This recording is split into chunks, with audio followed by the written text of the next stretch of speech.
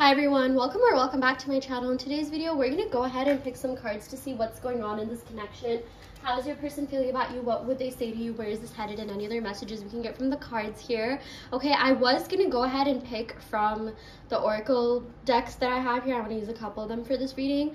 But for some reason, these two cards fell out of the romance oracle deck that I was planning on using. So let's just go ahead and start off with this. Okay, so we got I have trust issues and I admire how hard you work. Okay, so I do feel like this person has trust issues and they were sort of operating based off of fear. Okay, so they could have done certain things in this connection that were reflective of that. Okay, maybe this person has opened up to you about the trust issues they've had.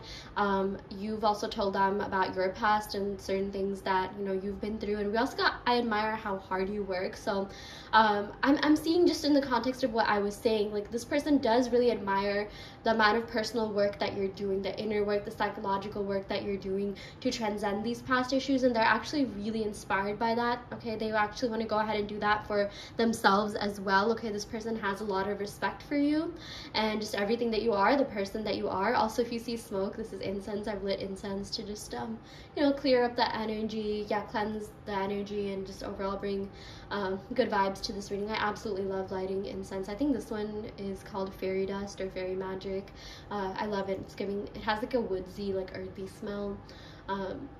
Yeah, I'm seeing something to do like stability, groundedness. Okay, we also have this like green candle here, heart chakra vibes as well. Okay, so I'm seeing that all this work that you've been doing is definitely going to be paying off, and your person really does admire the person that you are. They also admire the amount of hard work you do at your endeavors, your business, your work, your career, your field, just everything that you do. They feel like you have so much personality, you have so much depth, and there's something really irreplaceable and addictive about your aura. You're really magnetic, and there are so many good qualities within you that your person really does see and recognize. Okay, maybe here's the thing though, you can see and recognize good qualities in people, but maybe still not feel worthy enough of that. Like, how maybe some of you could have dated people in the past who you really admire how great of a person they are. You're like, wow, this person is of like such a great caliber, they're so nice, kind, caring, loyal, hardworking. But maybe you just weren't really ready enough to be with that person because maybe you were healing from the past, or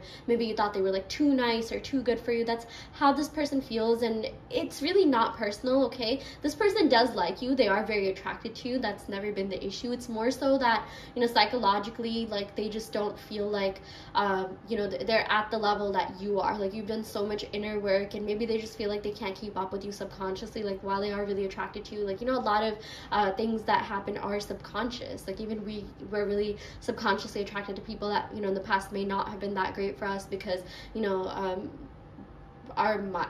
maybe this one reason is our sense of like self-worth. Maybe deep down we didn't think we were worthy enough to experience the best version of that person, or even if someone better came in, you still like that person, right? But the thing is, like, anything can be changed. Like, this person, even if they're acting a certain way, you can manifest a version of them that does appreciate you, that does appreciate the qualities you have, and is ready to be in a relationship with you. Okay, so I know a lot of you like doing self-concept affirmations. Okay, so one tip I want to give you is that you can hype yourself up all you want, do all the self-concept affirmations, and that's great, but you should also say affirmations, if you want, along the lines of, okay, well, I'm ready to receive. Okay, well, this person, yes, they see all the good qualities, but they want to actually help me. They want to, or they want to be with me. They want to give me love and commitment. And actually, the thing I said about they want to help me, this reminds me of, like, even if you're manifesting a job, career success, right? Saying things like, oh, I'm smart, I do really well, I'm like the smartest employee, I'm the best asset,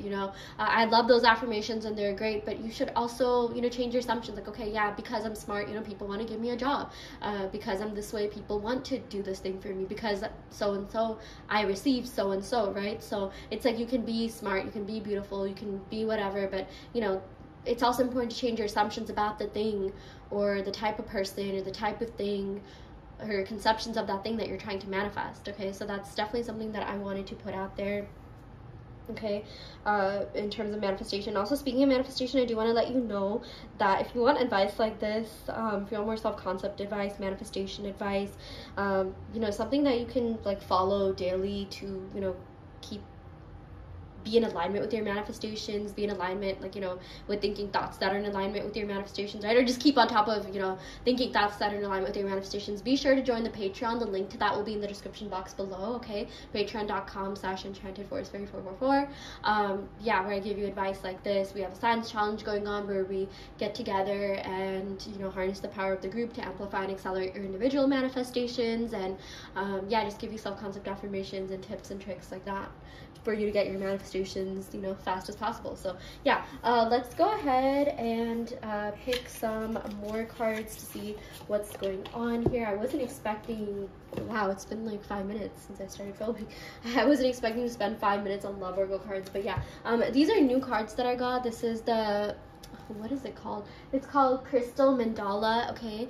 This will definitely activate something within you. They also have positive affirmations, and actually, you know what, I'll go ahead and use that at the end of this video. I do want to give you some affirmations, but I want to go ahead and pick some tarot cards, okay, to see what's going on here. These are the holographic tarot cards. I love them so much. They're pink. I think they were less than $10 on Amazon, okay? So I mean, if you want to know where I got this from, it's from there. And yeah, they're so like properly, you know, decently priced. But yeah, okay, so we got the Knight of Wands, okay? Impulsive, keep moving, energy, love the fun. So I do feel like this person's very attracted to you. Again, that's not even something you need to worry about. They're really passionate about you, passionate about this connection. This also has speed, movement to it, okay? Accelerated movement. And if this is something, you know, maybe for some of you guys this could be something casual, friends with benefits, but I do feel like this does have the potential to turn into something more.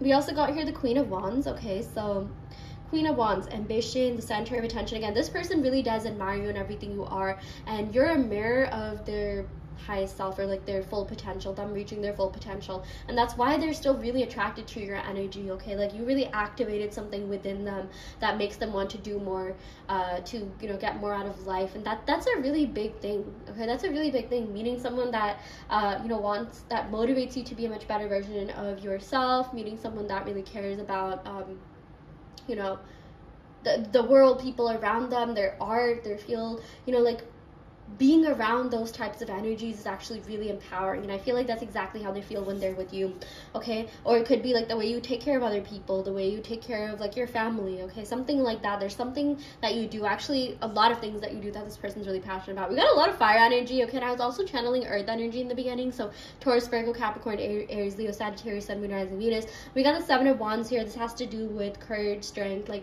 doing things when you know the outcome is going to be in your favor, okay? So yeah, I feel like this person definitely will come forward in the right time, and I'm refraining from saying divine timing, even though divine timing is nothing but the timing of your subconscious mind. You know, it's directly proportional to the inner work that you're doing, affirmations, your assumptions about certain things. I mean, you could be doing a lot of inner work, but if you have this assumption that, oh, things take a long time, then, you know, that might get reflected. Also, I see an orange car outside. That's really interesting. Maybe if you see an orange car, that could be a sign that something's gonna happen. I rarely ever see that. For me, I like pink cars and purple cars. That's like a sign that I look for when it comes to, you know, confirmation that I'm gonna get my manifestations. But yeah, we also got here Seven of Pentacles. Yeah, manifestations coming to fruition.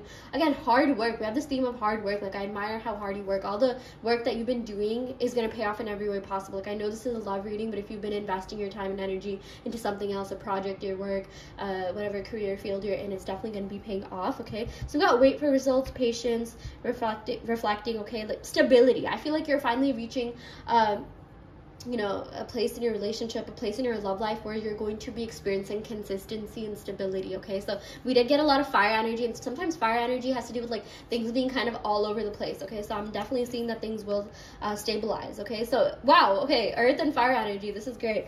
Someone could have those placements. It's okay if you don't, you know, it's just more about the energies.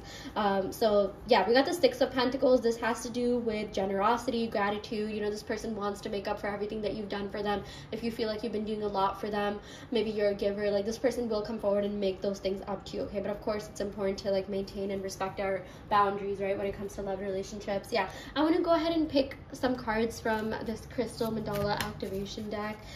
I love the images so much, okay? I think mandalas are really great to look at because they have this sense of you know, it provides like tranquility and balance. Apparently humans, you know, it's like sacred geometry, right? When humans look at things that are like, you know, well balanced, proportionate, like that actually like, you know, stimulates our brain in some way, shape, or form. I feel like there's a deeper science to this. You know, if you're into neuroscience, let me know, you know, why that is, right? Like when we look at things that are like aesthetic and beautiful, they do tend to have this like, you know, like proportionate, like sacred geometrical structure to them. But also, you know, beauty is subjective, beauty is in the eye of the beholder. I feel like, oh my gosh, I just got this message that like, you know, you attract what you are, or you're attracted to what you are sometimes, right? That's why like, you know, we're attracted to like what reminds us of the good aspects of ourselves, right? So I feel like you're mirroring back, like, again, the best aspects of them, like what they really want to be like, you know, like I mentioned in the beginning of the reading. And yeah, there's something else that I was going to say, which I kind of forgot. Oh yeah, something to do, oh yeah, oh my gosh, yeah. So cymatics, I don't know if you've heard of cymatics, but basically, yeah, mandala, sacred geometry, it's basically frozen sound. So maybe for some reason I'm channeling the Sri Yatra. I was actually at a metaphysical store today, like a spiritual bookshop, Namaste bookshop in New York City. If you know, you know. And I saw the Sri Yatra, a candle that had like the Sri Yatra symbol on it. And the Sri Yatra basically is an amalgamation of all the dimensions, like every single thing that exists. So it reminds me of like the Akashic records, right? But it's also the visual depiction of the sound om. So if you say om, or it's actually said it's actually pronounced right? It has a certain frequency, a certain hertz, and if you were to map a visual depiction of the sound om, it would look like a Sri Yatra.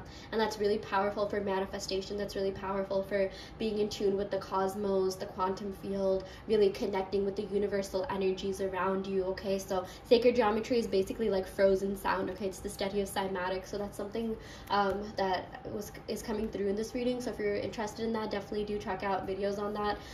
You know, they talk about higher planes, higher dimensions. Like even if you weren't that great at math, and you're not, like, you don't need to be to understand like the wisdom that's embedded in sacred geometry. I've been watching videos about sacred geometry, and it's just been expanding my consciousness and helping me manifest at an accelerated rate. So that's just something I felt like conveying in this reading. Okay, yeah, so I even brought like a protractor and compass to like, you know, map out some of the drawings, like Metatron. There's different, like even Metatron, like, you know, that's a symbol. I totally forgot what it represents, but I know there's even an archangel associated with that.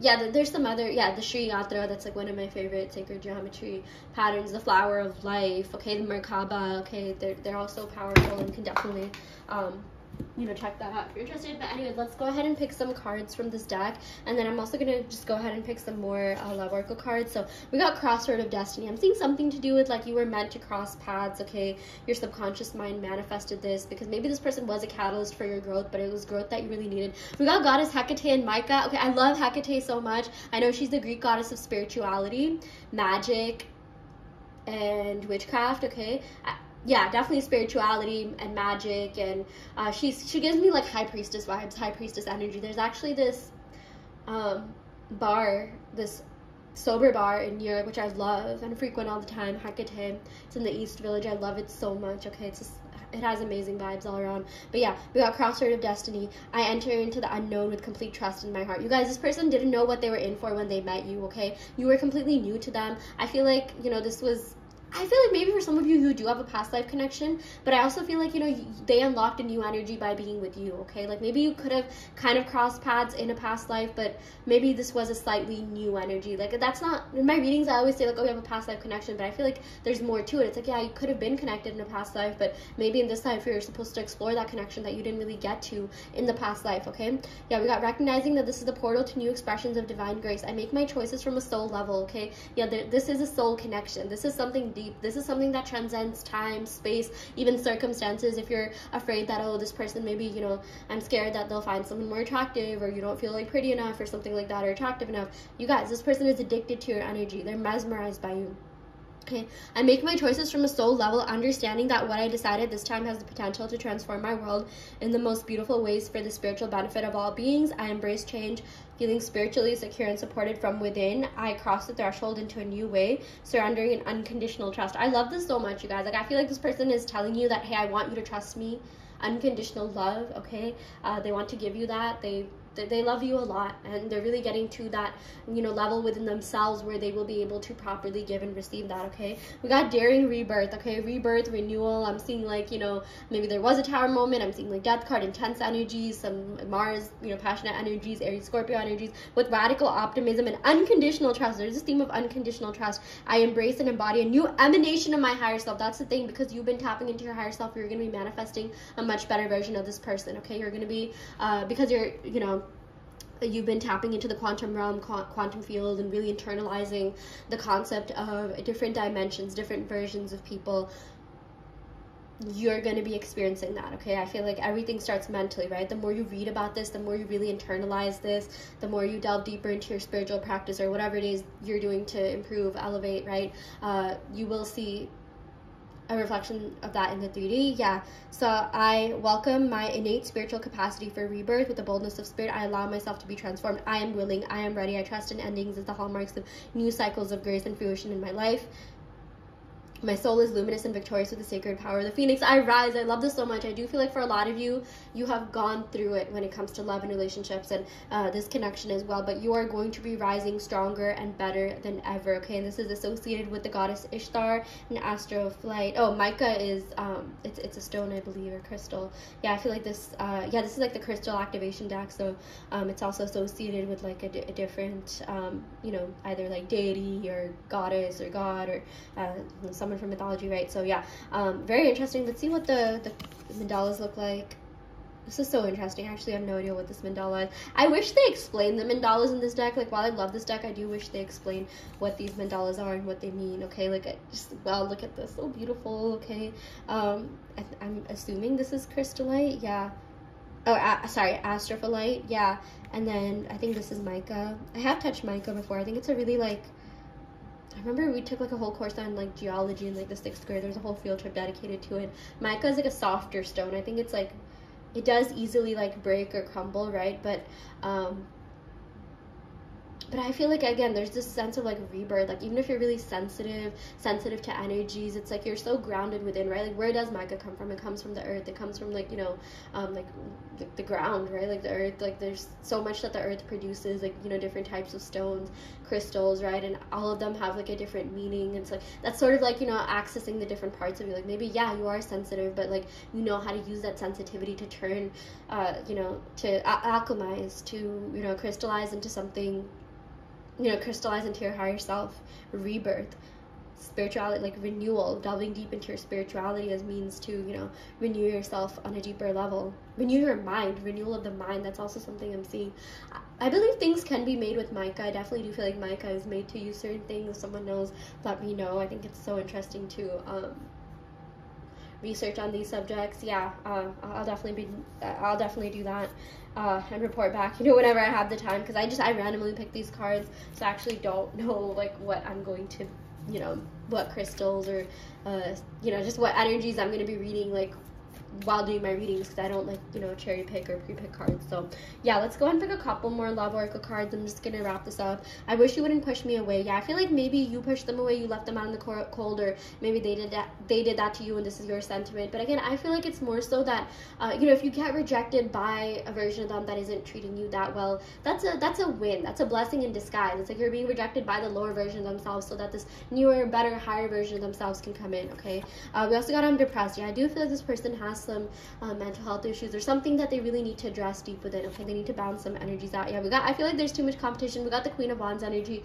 Your person knows that there's a lot of people that are into you, not just because you're attractive, but because you're so like smart. You're so like, you know, you have a personality. Like, you are someone who is full of like wisdom and depth, and you have a very positive message to spread. Okay, like this person thinks you're really interesting. They like the way your mind works, like, even if it's not necessarily things they understand, right? Like, because you could be spiritual in a different way than them, like they still think it's really interesting. And it's like, even if, like, let's say for example, you're not necessarily religious, but maybe you studied religious texts. I know for a lot of you, you know, you could have taken away something from them, right? Like, even if like you know, someone's talking to you about something that you have no idea, or maybe you don't even really resonate with it, like there's some form of wisdom that you can take away from that, right? So I remember this word omnism, that, you know, there's truth to all religions, right? There's truth in every religion. There's like truth in, like, you know, I'm not making this like a religious thing, I'm just saying, like, you know, you're a person, like, they see a lot in you. Like, even if you feel like maybe your things are lost in communication, the truth is they're not. The truth is, like, you know, this person does communicate with you on a soul deep level that transcends, like, you know, the languages that we made up, you know, even other ways of communication, right?